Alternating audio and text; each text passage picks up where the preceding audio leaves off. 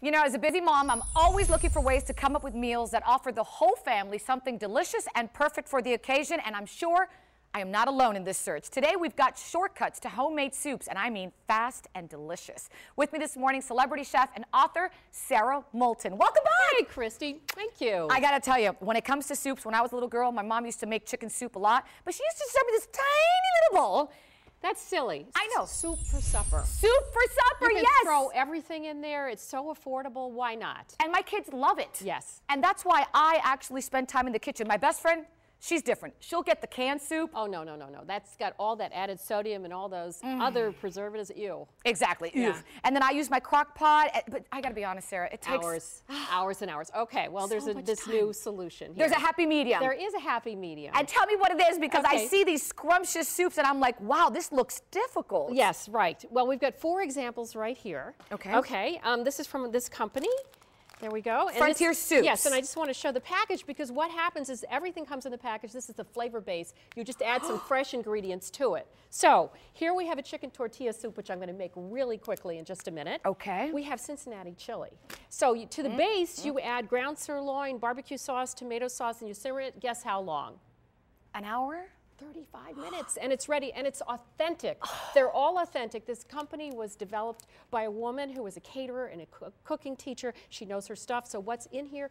Unsweetened chocolate and cinnamon makes it real. Okay, this is a prairie corn chowder.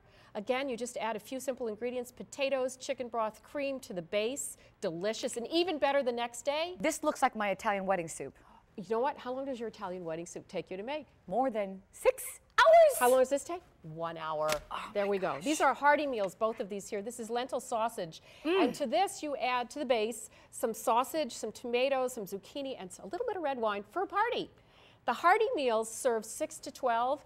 The minute meals serve 4 to 5. Okay, so I find this hard to believe. You're telling me you just use this package from Frontier Soups. Yes, come down here and I'm going to make one. And then add some ingredients. I'm going to do it right here. I'm going to show you. That's it? So this is the tortilla soup. We're taking chicken broth and water, and you could use the low sodium chicken broth to control the salt.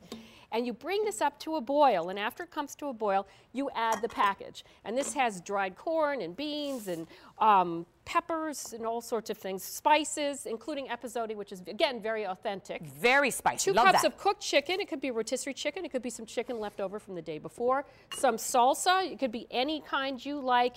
It could be the fresh or the bottled. And then you put a lid on, and 25 minutes later, you have this soup here. You can just add the chips. What's great about it is this is perfect for the beginner because you can follow the instructions exactly. You have a wonderful soup, or you can embellish and add shrimp instead of chicken, or tofu if you're a vegetarian. I have 2 samples down there of the, you can try either the chili or the lentil soup and see how you like it.